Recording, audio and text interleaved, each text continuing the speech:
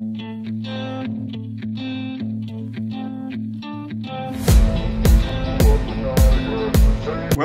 to MD. In this video, we will learn about fractions.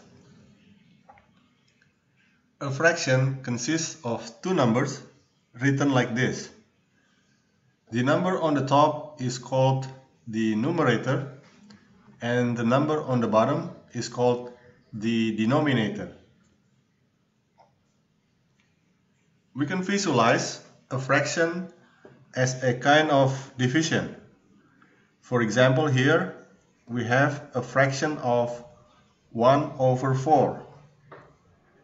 The number 4 is indicating that we are dividing one whole into 4 equal parts. And the number 1 is representing that the fraction is one part out of the total of 4 parts. So 0/4, that is just equal to 0. And 4/4 is the whole, one whole, that is equal to 1.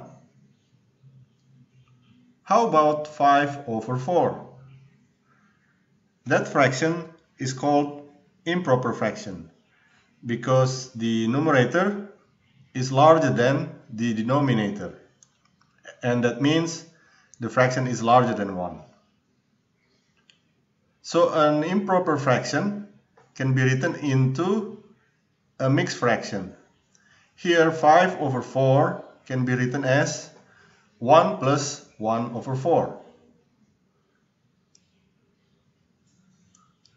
Let's take a look at 1/4 and 4/16. We see that they are equivalent because they are describing the same amount. So two fractions having the same ratio are equivalent. Hence, a fraction may have infinitely many other fractions that are equivalent to it. For example, 1/4 is equivalent to 4/8, equivalent to 4/16, 400/1600, and so on. 1/10 is equivalent to 10/100, 100/1000, and so on. 1/5 is equivalent to 2/10, 20/100, and so on. We can see that whole numbers can also be written as fractions. For example, 2 is equivalent to 4/2, 6/3, 10/5, 200/100, and so on. Now, let's do addition, subtraction, multiplication, and division. To add or subtract fractions having the same denominator, we add or subtract the numerator, leaving the denominator the same. For example, 1/4 plus 2/4 is equal to 3/4. And here 7/10 minus 2/10 is equal to 5/10. But it is usually preferred to simplify a fraction into the lowest terms. So 5/10 can be written as 1/2. Next, 5/6 plus 3/6 is equal to 8/6. Or simplifying, we can see that is equal to 4/3. But this fraction 4/3 is an improper fraction, so we can write as 1 plus 1/3.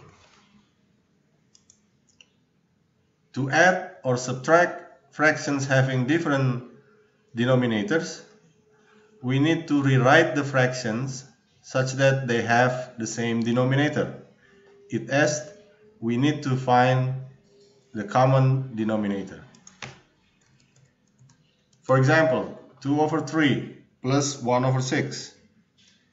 The common denominator is 6, so we can rewrite the addition as 4 over 6 plus 1 over 6. That is equal to 5 over 6.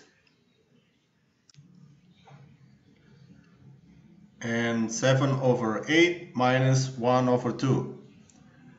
The common denominator is 8. So we rewrite the subtraction as 7 over 8 minus 4 over 8. That is equal to 3 over 8. Next, 5 over 6 plus 1 over 4. The common denominator is 12. So we rewrite the addition as 10 over 12 plus 3 over 12. That is equal to 13 over 12. This is an improper fraction, so we can write as 1 plus 1 over 12. There is another method which is a sort of cross multiplication. So first you multiply the numerator of the first fraction by the denominator of the second fraction. In this case, 5 times 4. Second, you multiply the numerator of the second fraction by denominator of the first fraction. So in this case, it's 6 times 1. Third, you multiply the denominators of the two fractions. In this case, 6 times 4. So the answers will be the same. But using this method, you may end up with large number, but later you can simplify the fraction. Multiplication of fractions. To multiply fractions, you multiply the numerators and you multiply the denominators. For example, 3 over 4 multiplied by 2 over 5. This is equal to 3 times 2 divided by 4 times 5. The result is 3 over 10. Another example, 56 over 36 multiplied by 16 over 28. We can proceed to multiply these numbers. 56 times 16 divided by 36 times 28. That would give 896 divided by 1008. But it is easier to calculate smaller numbers. Hence, if we can simplify larger numbers into smaller numbers, we should do so. Here we find that we can simplify those numbers. Hence, 56 divided by 36 multiplied by 16 divided by 28 is equal to 4 over 18. That is equal to 2 over 9. Division. Division of a fraction with another fraction can be written as the multiplication with the divisor inverted. Inverted means the denominator and the numerator is swap or interchange.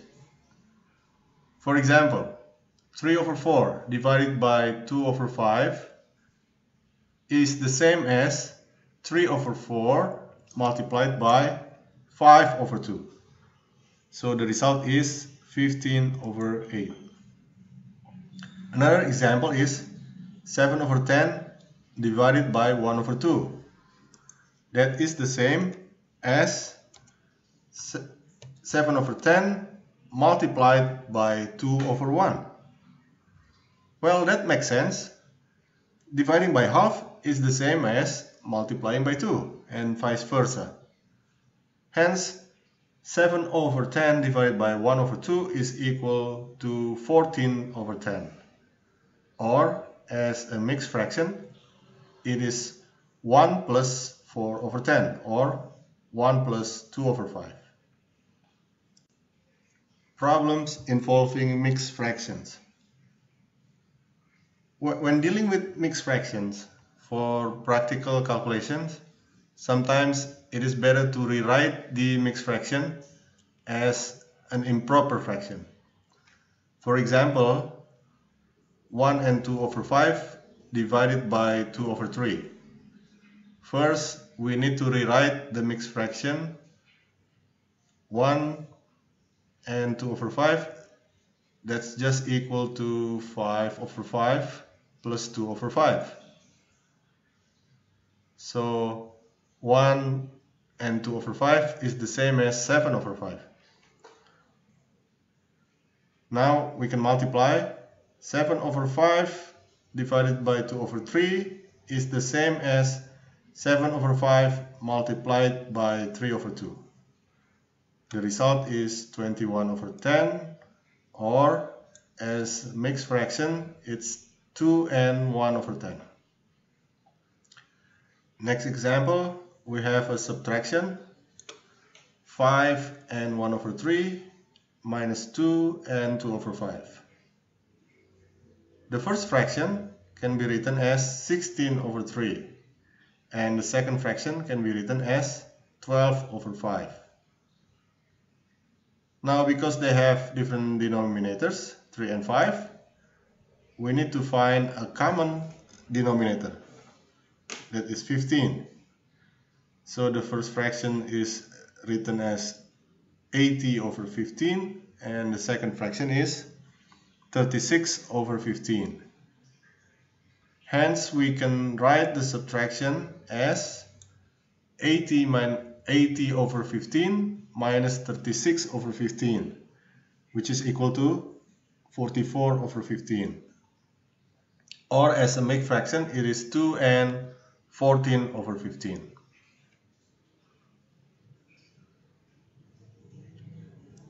So we have learned about fractions, equivalent fractions, improper fractions, mixed fractions, and we have learned how to do addition, subtraction, multiplication, and division.